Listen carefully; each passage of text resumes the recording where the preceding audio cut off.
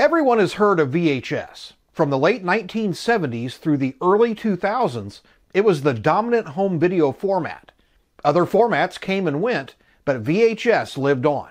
Beta, Super Beta HiFi, Video 8, and Hi 8. Even digital VHS. But none of them were as popular as cheap, reliable VHS. Now that doesn't mean there weren't improvements made to the format. Hi-Fi audio was added in the mid-1980s, but there was a desire for higher video quality, and that's where Super VHS, or SVHS for short, comes in. Stay tuned.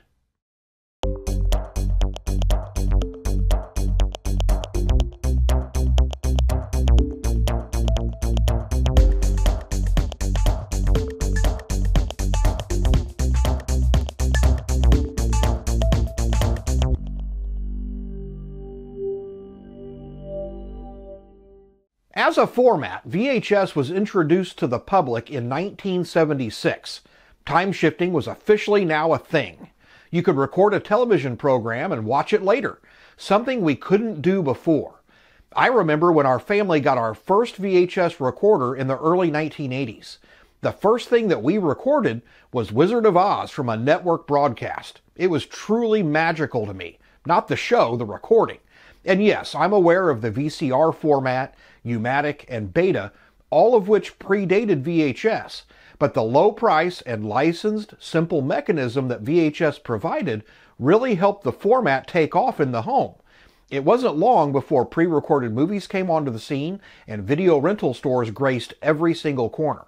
There was a fundamental flaw in VHS that wasn't really a problem when the format started off: video quality. The standard NTSC analog video signal is 525 scan lines. That's two fields of 262.5 lines, making up one single frame of video. Now they were interlaced, meaning that it scanned the odd lines and then the even lines separately. So your viewable frame was about 486 lines due to the overscan. Now VHS, on the other hand, offers only about 240 lines of resolution, and that's in SP mode. That's about half the broadcast standard. Now this wasn't a problem at first because people were just happy to be able to record their favorite TV shows and then play them back. The average family had maybe a 19-inch TV across the living room, so the apparent degradation of quality wasn't really a big deal. Now as time went on, people started buying larger and larger TVs, and some were even hooking up their new stereo VHS machines to their home hi-fi systems, and something a little better was needed. Now this is where S-VHS comes in. Introduced in 1987 by JVC, Super VHS boasted 420 lines of resolution, enough of an increase that some people couldn't tell the difference between a live broadcast and an SVHS recording. So why didn't it take off? Well, it simply wasn't compatible with standard VHS machines. SVHS records the luminance and chrominance signals separately, which is how it's able to increase the quality to such a high degree.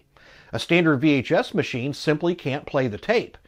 This meant that everyone who wanted to take advantage of the new format would have to replace their current VHS machines, and most families simply couldn't shell out that kind of money at the time.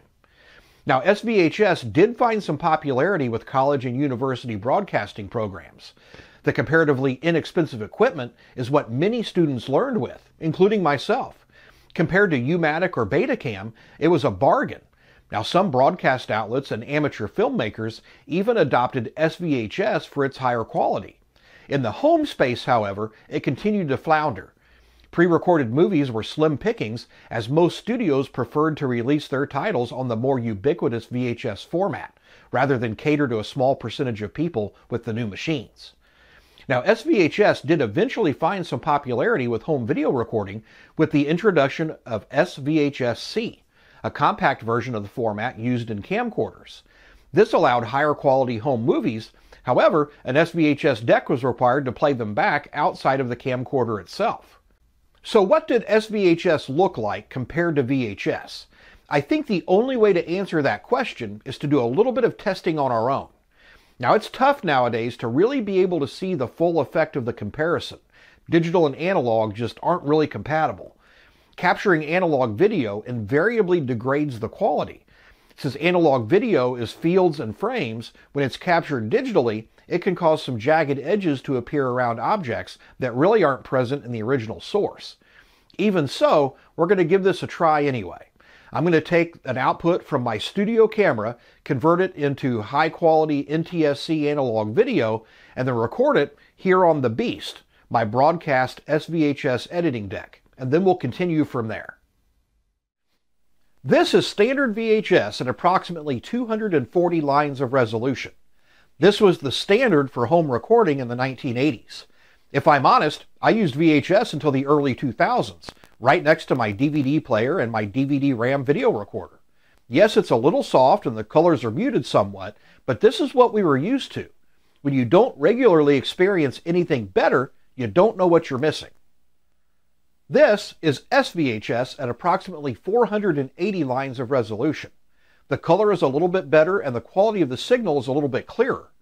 During my time at university, we used U-matic SP as well as SVHS. Now this was in the mid-1990s, and there was a bit of a shift happening during that time when it came to professional video formats. I remember being impressed with the Panasonic SVHS camcorders that we had. They were so small compared to the other formats that were available, and when tape was edited down and a second-generation recording was made, the quality was still acceptable. Unlike VHS, where the quality degraded terribly on a second generation. All right, let's go back to 4K. Now that really took me back to my younger days. When I first saw the difference in quality with SVHS, I remember thinking, wow, they're never going to be able to figure out a way to have clearer video than this. And look at us now. It just really makes you stop and think. It's easy to talk down an obsolete format in the present time. We're looking back. There's already something better, so yeah, it looks like rubbish to us now. But at the time, there wasn't anything better. We didn't know there would ever be anything better, so we were looking at the best. So it was amazing. Someday, those of you who are young now will look back on HD and 4K and have the same reaction.